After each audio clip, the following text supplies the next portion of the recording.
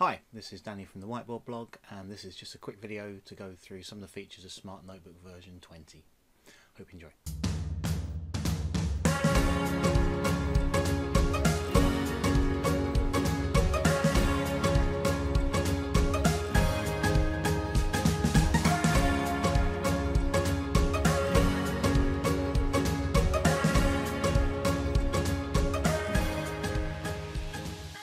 So it's been a while since I've done one of these videos for Smart Notebook. I think the last version I did was version 15, so that's quite a while ago.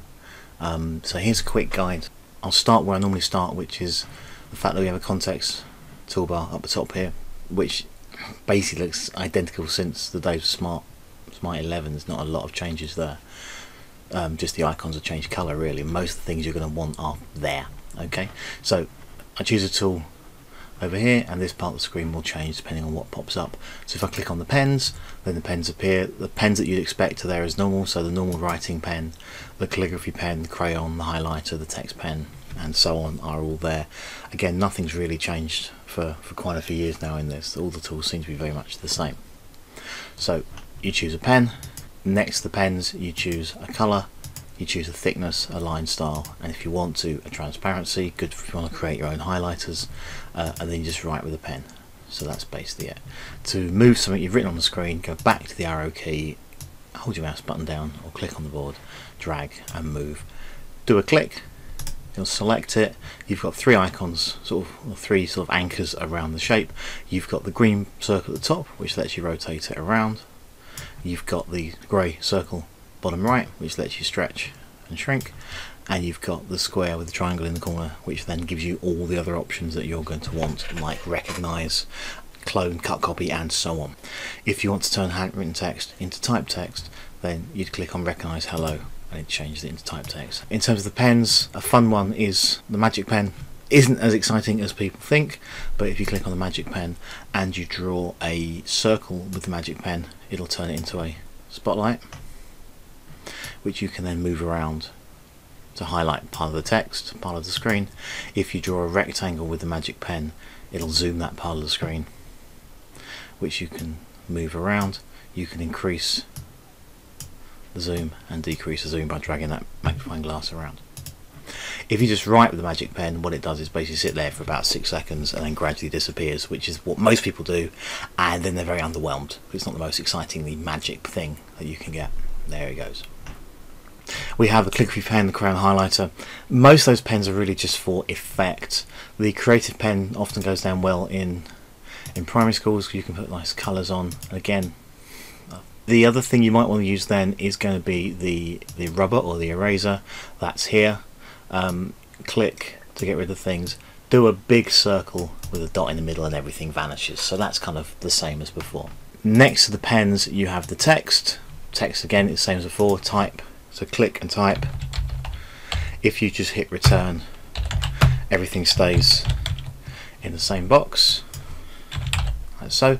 If you click and type, then click and type, then click and type, everything is in different boxes, and you can then move those around using the arrow key. So if you wanted to make a matching activity or a sorting activity or a sequencing activity, then your words are able to be moved. Again, pretty similar as before. Shapes are here. Click on the shapes, you get the kind of irregular shapes, I guess you'd say. Squares, boxes, hearts, stars. Click on the triangle to get a few more. Ticks and crosses and speech bubbles are there, so they're quite nice. So you could click on a thought bubble like so, move it around, and then fill it with some colour. Now it's in front by default, so right click, go to order and send to back, and that sends it backwards. It's in front because it's the newest thing. Everything you do is always on top of the other stuff.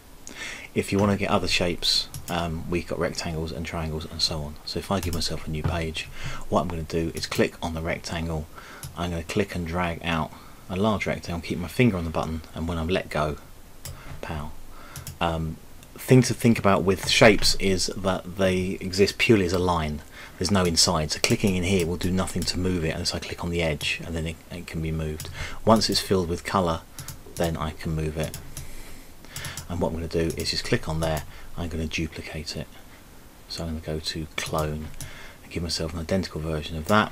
and then I'm going to fill that with black, just because, like that. And if I go back to my writing, I'm going to do a fun little activity which I've shown before, which is basically I'm going to write in two colours on the screen. I'm going to highlight one of the words, and I'm going to make that colour yellow. Now what's quite nice is it shows down the bottom here my recent colours, which is quite nice, so I know it's that shade of yellow is what I used earlier, so I'm going to click that yellow. Now what I've got is my writing in two colours. I can put that over there and it's got hello. If I drag it over to the black, it says bonjour. So you can do magic paper activities where there's an answer and a sum, so a sum and the answer, a word in English, a word in French, a date and an event, or whatever. Guides to that are on my blog. There's a video on how to make a magic paper activity elsewhere. The other thing you might want to do is lock. So locking is the same as before. Right click or go to the triangle in the corner and go to lock and lock in place, and you can fix something. That's all quite nice. So lock in place, and then you don't accidentally move the shapes by mistake. Grouping is the same as before, so if I fill with a colour and fill that with a colour and write something on the screen, if I put all those together I can then select the whole thing, right click, group, and now that will move as one object. Again, nothing's really different from before. Next to the irregular shapes you will find the regular shapes, and this is more for maybe teaching maths where you've got 5-sided, 7-sided and so on. You've got actual proper regular hexagons and pentagons which you can fill in with colour and move. One of the things we've now got, which wasn't in the tools we had before, if I right click on a shape, what you'll see down here are show and hide vertices, show and hide interior angles, and show and hide side length. And this is the nice little tool for maths teachers.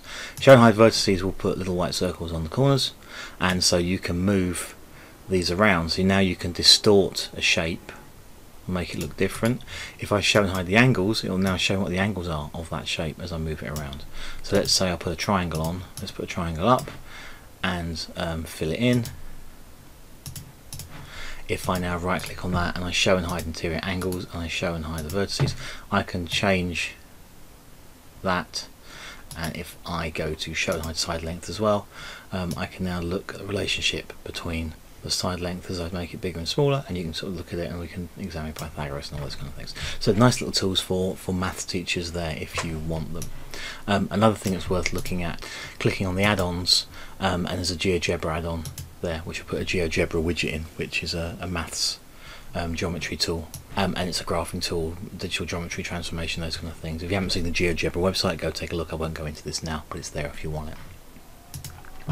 We also then have paint bucket and the rubber and the lines tool. So the lines tool again is what you'd expect. We can do lots of lines for labelling pictures, labelling diagrams, change the thickness,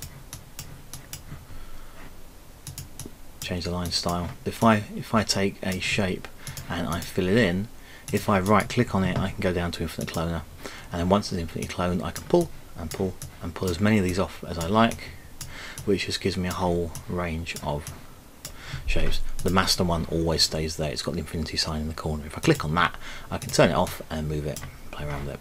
Really good for making pictograms, really good for making tessellations, building nets, that kind of thing from different shapes, making flowcharts. The other buttons that are kind of useful, one is the screen shade, which is there, show and hide screen shade. You can click on that and you can reveal what's on the left, hide half the screen if you want to. Maybe there's answers on one side and questions on the other.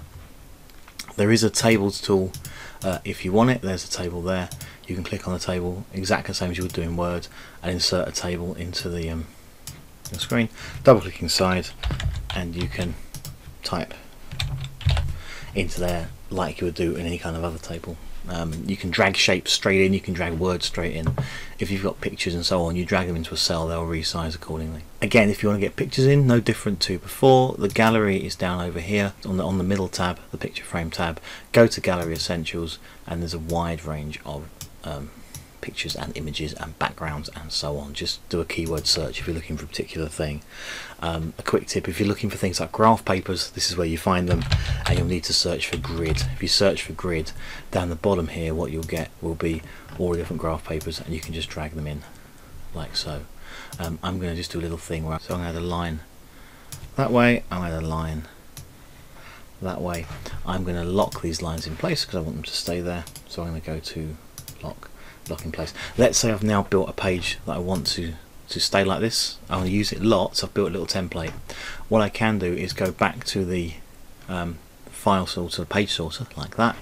If I right click on that page, I can go add page to gallery, and that will stick that page into a special bit of the gallery called my content.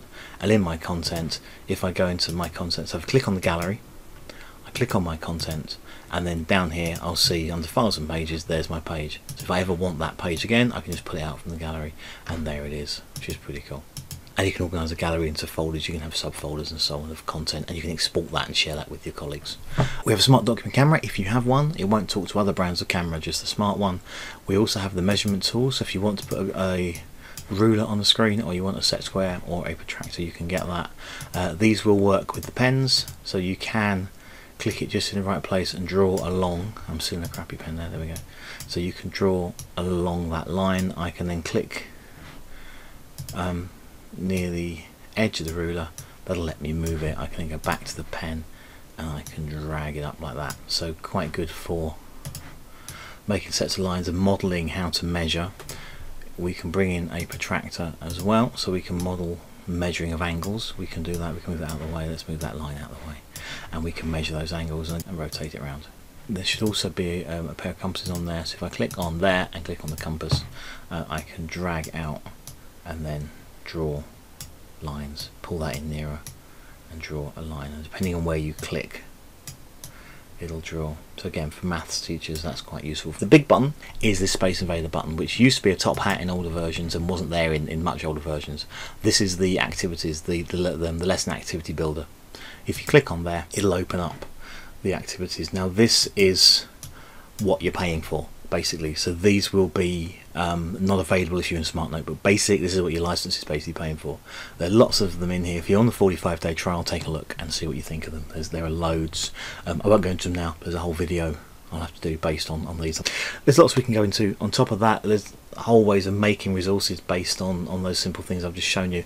I'll do another video with some of those basic interaction tech like drag and drop, rub and reveal, and so on.